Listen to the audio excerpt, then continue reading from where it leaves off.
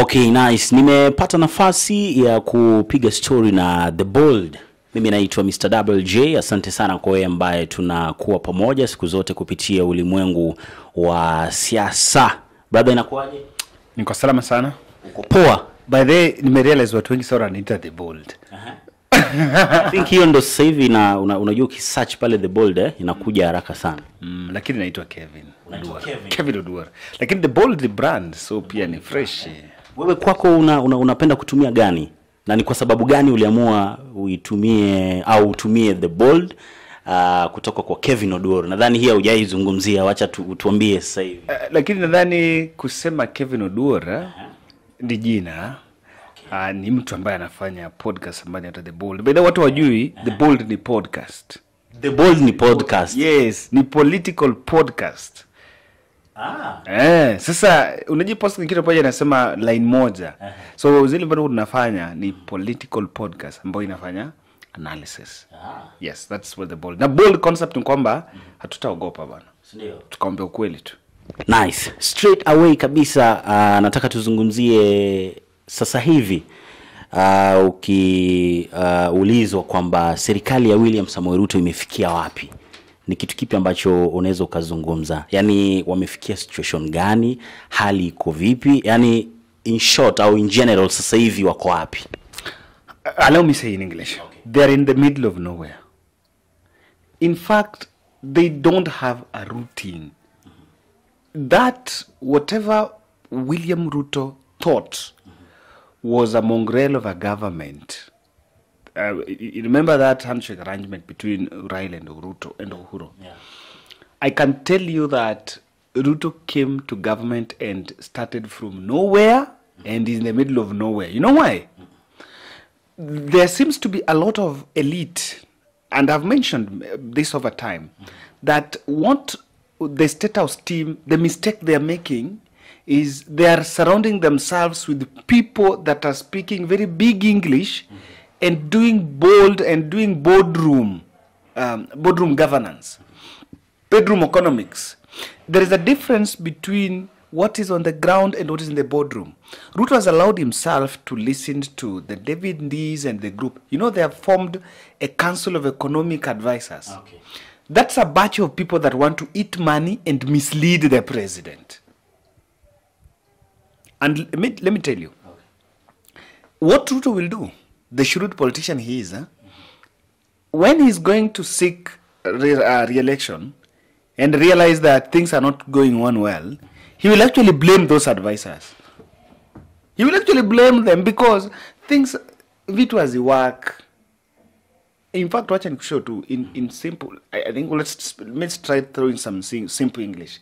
Vitu as work. Things are not adding up. What Ruto is doing now is just paying salaries. It's that.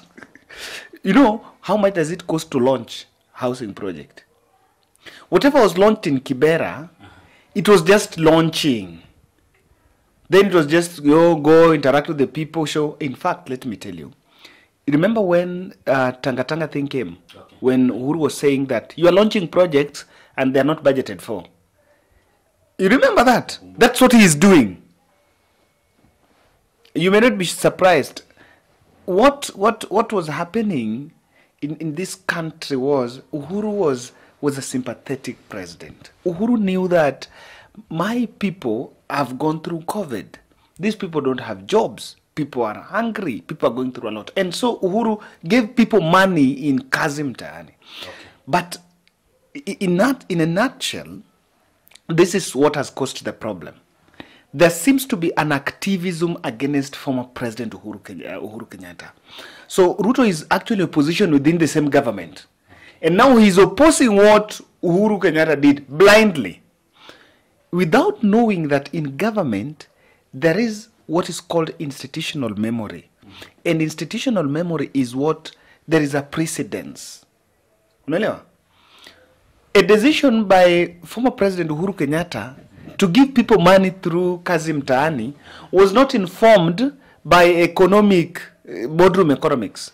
It was informed by national intelligence that people are angry and people are bitter. Vijana wanataka kazi. Yeah, it was not, and that's the point. people were given kazi mtani to be given money, not because of economy or nini. It was given because the intelligence was telling Uhuru Kenyatta that, look here, these people are angry, hawana pesa, so we look at something. That's what happened with kazi kwa vijana when Raila was a prime minister. Why was that project introduced? It was introduced to make people have money. Remember, we were coming from 2010, 2007 post-election general election. Things were bad. So vijana hawana kazi. He is actually acknowledging that things are not there. And what is causing the problem is William Ruto 2 has formed an strategy to oppose Uhuru 1, Uhuru 2. Now that opposition, everything unapinga tu pinga. Unapinga for the sake of you being seen as a new man in office. But in real sense, you're missing the president's beat. That's my point. Unadhani anapoteza points tukifika mwaka 2027 itakuwa ni tofauti na namna ambavyo labda hata yeye anafikiria kwamba anaweza akafanikiwa tena? Ana lose points? I want to answer you that question. By a tweet, I think I had a screenshot in my laptop. Kwa sababu watu sasa hivi wanalia, wanasema jamaa 2027 basi hatukupei tena. Look at my fingers. Three scenarios in 2027. I can tell you. One is, Ruto, you did nothing, you have to go. That's scenario number 1 in 2027. And that scenario will not be on the ground of that tribe and this tribe. You know why? Mount Kenya left one of their own. Uhuru Kenyatta. On the ground that Uhuru never did anything to them. You know? What will stop this? And Mount Kenya is what made William Ruto the president. When you remove Mount Kenya, the whole story dies. But si ni wako loyal, si wanasemaga wako loyal. So sisi tuliamua Ruto 10 hata kama unajua wanasemaga wako loyal. So itakuwaje? Loyalty to William Ruto was a protest against Uhuru Kenyatta. Na si eti kwamba hawakujua Ruto ni mbaya. Wanamjua, si eti kwamba hawamjui, lakini wakaassume vitu vibaya vyote kuhusu William Samoei Ruto. Wakasema kwamba sisi so watu ambao ni wako na kona. Sisi tunampea, tulishaamua tunampea. Hata kama na ubaya tunampea. Hauoni kama hii bado Let me tell you. The bombshell is this. Some analysts say the storm or the bombshell. The Mama Mboga story. The bombshell is this. If you don't give it, and let me tell you, I've had the privilege of speaking to some 2 senior people. I've interviewed Koigi Mwere. I've spoken to Ruben Kigame. These 2 people have said something, they've told me something that is similar. All of them were telling me, Kevin, if you don't give what you promised, you won't get re-election. That's truth. That's it. They won't re-elect you. You know why? You've also come on a platform that election is, we have election free and fair, we have a growing democracy.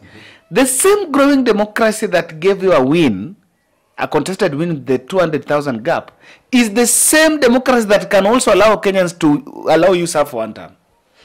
So we have one option. One option, if you don't deliver, you go home. Number 2 is you deliver, you remain. If you deliver, you get it. Number 3 is to complain, add excuse, and manage expectations. And just make sure the narratives are right. rudia. Number 3 is this. Number 1 is you don't work, you go home. Number 2, you work, you get it. Number 3 is this. You just throw excuses. He's now said, and I listened, and I was so shocked. I was like, what is this guy saying? He was in Kibera saying, give me 1 year. Ruto-Gachagwa was saying, give me 3 months. By December, this thing will be sorted. And at one point, Rigathi also said, give us 2 years. Now, he was saying, give us 1 year. You know what? 1 year is next year, September. When he's saying give us 1 year, people are not starting to count it October. September, that is the 1 year. And ikifika wani, I've always said, and mark my analysis on this. The price of unga will not go beyond 150. It can't go beyond 150. Jamaa wana shida, we sijui atafanyaje. Itaumia tu, but hiyo ndo kweli. You know what? Look at tokens. Zinapanda ujue, zimepanda. It's a cost of production. There are some things that si tunaangalia, even if we might have the enough maize, don't you think there is a cost of distributing that maize? Wait, Ruto amesema ametupunguzia nani fertilizer, watu walime. There's no problem. Mazao nyingi, unga ndo hiyo, alafu bei itashuka. Let me tell you. Do you know that economy story, no one is telling you about the population? We are speaking about we are increasing production, but no one is telling you in that statement kwamba hii yenye tunazalisha tunapatia watu ngapi. Unaelewa? You know, that's the point. That's the trick. We have a growing population. Watu wangapi wanazaliwa in a year? Start looking at it wengi. And the consumption is not only on the public consumption, the closed door consumption. Closed door consumption are people who are in the hospitals, people who are our kids who are in school. Unanielewa? The army wana consume nyama kuliko kila mtu kwa hii nchi. Look at the statistics, that's it. Our oh my goodness. Our budget estimate was 3.3 trillion. Okay. We only managed 2.2 trillion to collect. We had a budget deficit of 3.3. Or we have a budget deficit of 1 trillion. So when he came in, he said, we want to cut it by 300 billion. We want to cut out 300 billion. Sindio? How are we going to change things? These things are not going to change overnight. This is the reality. The price of wrong will not go down. And even if we give you 1 year, you will not take it to 70. Because, who knows? Cost ya kubeba hiyo mahindi kupelekea kwa supermarket, ikuwe processed, ikuwe na hiyo nini, mtu wa print andike jina brand yake ya unga, ndio mimi niende supermarket na supermarket wajaye kuna wakilipa mtu. What do you think? There is other cost into it. And price of fertilizer is not directly proportional to the price of unga. That's it. It's not directly proportional. Mtu anaogopa pia kusema ukweli kwamba haiwezekani. Imekataa. Anaona kama atakosana na HURSLER atafanya sasa aendelee tu kuwadanganya at least. Let me say at least. This is it. Accept the lie.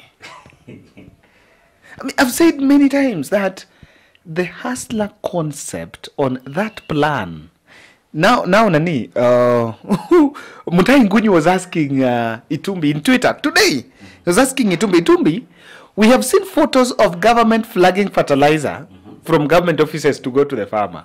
Why aren't we seeing photos of the same fertilizer being received by the farmer? I saw that tweet and I was laughing. I was like, so what does that mean? That there is a lot of optics.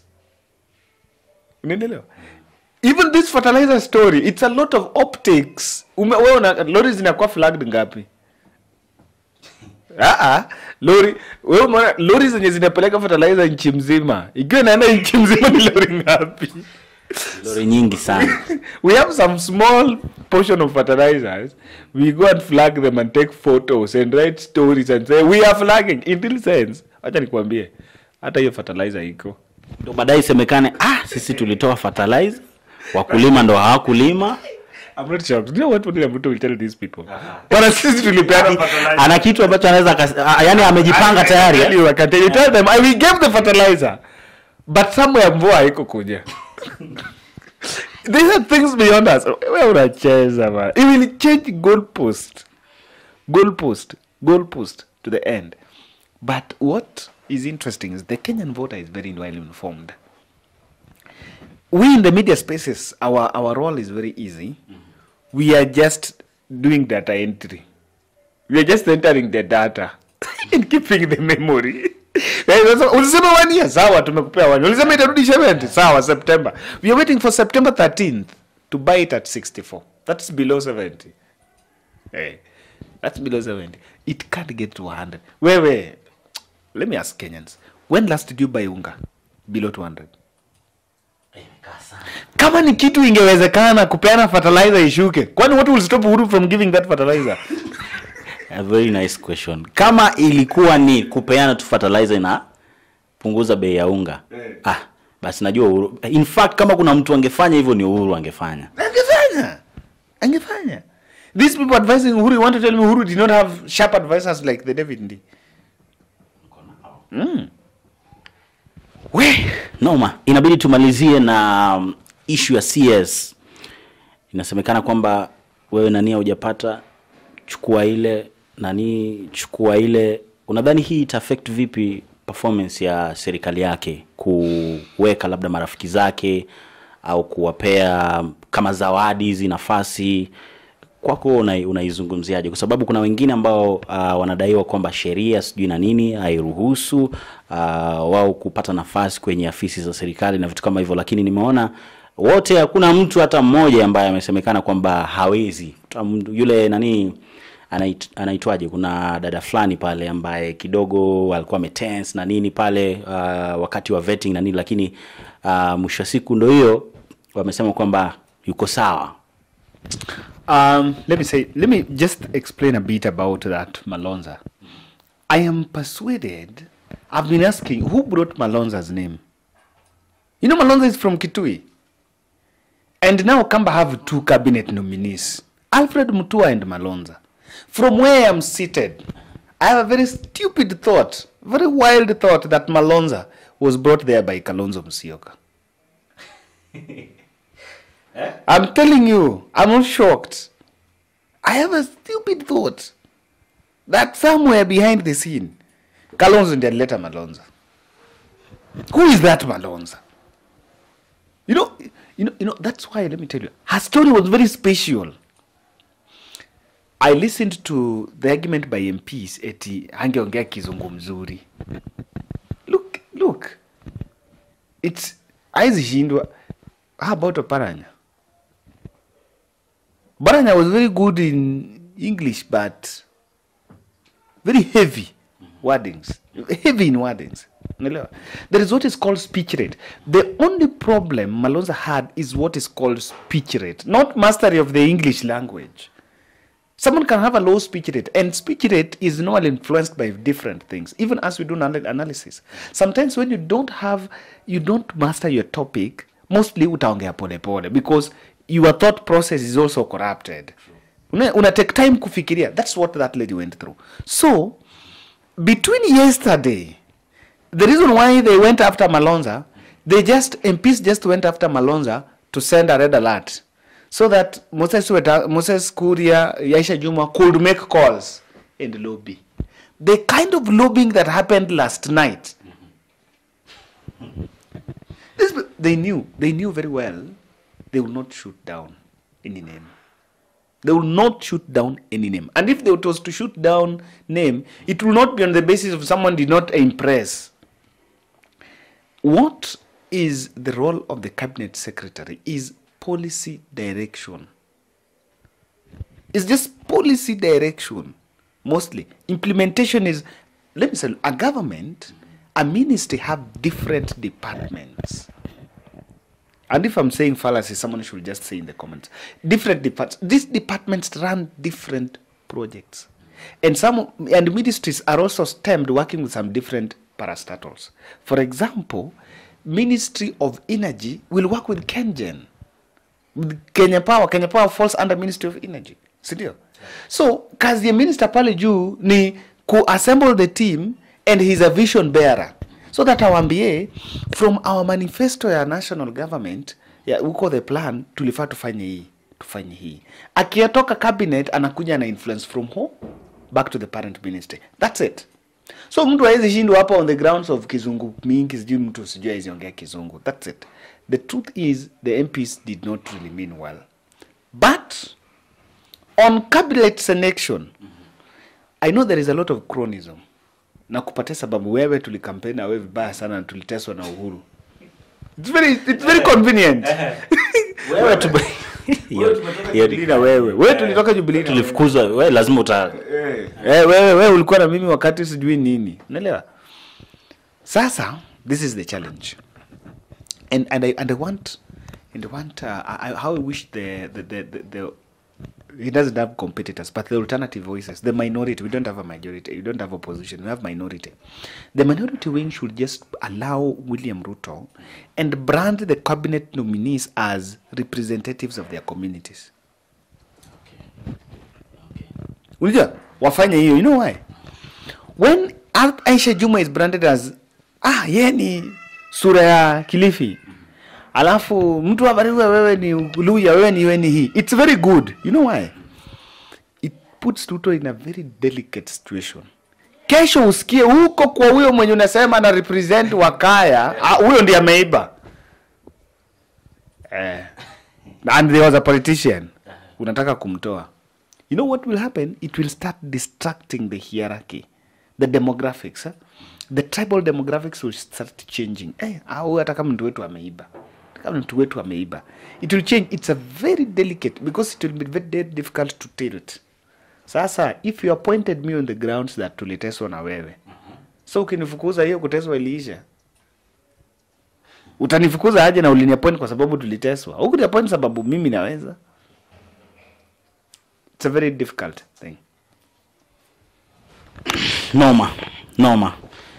Nataka uniambie maoni yako hapo chini kwenye sehemu ya comments. Unazungumziaje issue ya CS na nini kupata nafasi kulingana na wewe, tulifanya na wewe kazi, tulifutwa, tukateseka tena kampeni na nini, ndio tumepata. Chukua tupia maoni yako hapo chini kwenye sehemu ya comments. Anyway, maneno yako ya mwisho kwa mtu ambaye anatazama. I saw you were doing fundraise for yes. By the way, I should also send my contribution. I will. So, I don't know, do you have a minimum for what people to send? Sasa hivi nadhani tulikuwa tunaelekea au tunahitaji 1100 kwa ajili ya studio yetu.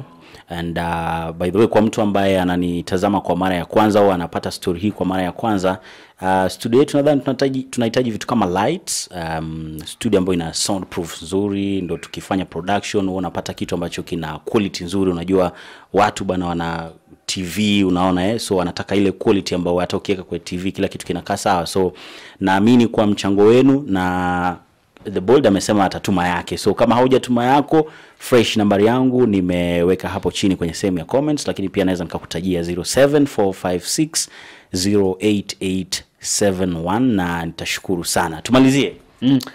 Niko nataka sema ni just talk about it, because I think I've done two successful fundraisers, and I've always known that people come and some people question why is this, why is that. This thing is normally about the growth aspect, and for me, I normally call you my son. I know people don't know. You're like my son. Wajui sana. You're like my son, and of course, seeing someone grow is something really, really good. And I would just add a voice, as we've always done this and always supported, and it's really good to make this progress and ensure and get to really get something. So as team Bold, as also someone who represents the Bold, I'm not doing any fundraiser now, but the way you've always supported, you know, I don't know whether you realize we raised 1.3 million for Sarah. Nakumbuka vizuri. Yes, we raised, and I was also in a position to raise another 80 for my camera recently just completed. So just push on, talk to them, and of course I'm also urging the team Bold watume yao so that malize hii shughuli. Nashukuru sana. Thanks. Ama watu wa sisi wanafanyaje, wanasalimiana vipi? Make tatu. Nice. Tukutane next time. Bye bye.